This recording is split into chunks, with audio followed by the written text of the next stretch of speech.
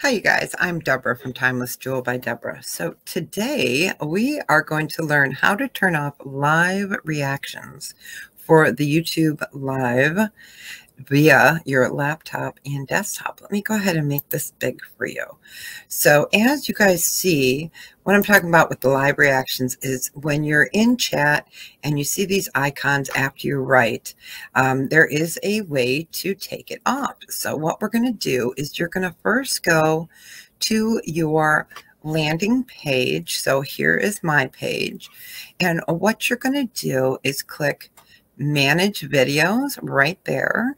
So you click on Manage Videos, and I have set up 2 live sales that I have not had yet.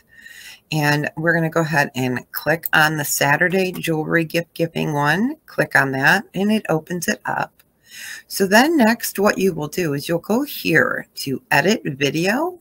So you will click on Edit Video, and that will take you to a video details. So it says details, customization.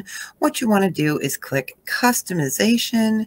So you'll click that and you'll come down. Automatically you will see it says live chat replay, live chat, and then subscriber participation mode, and then reactions. Reactions are what we want to uncheck. They are automatically checked. So what you're going to do is uncheck that. And then you're going to come up here and hit the save button.